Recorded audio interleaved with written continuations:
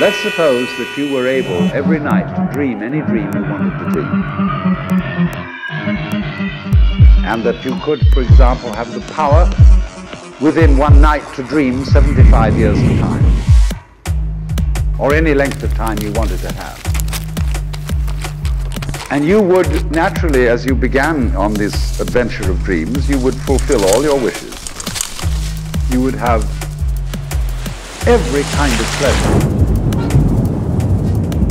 And after several nights of 75 years of total pleasure each, you would say, well, that was pretty great.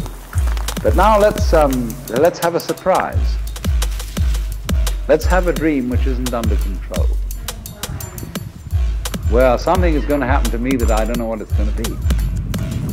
And you would dig that and come out of that and say, wow, that was a close shave, wasn't it?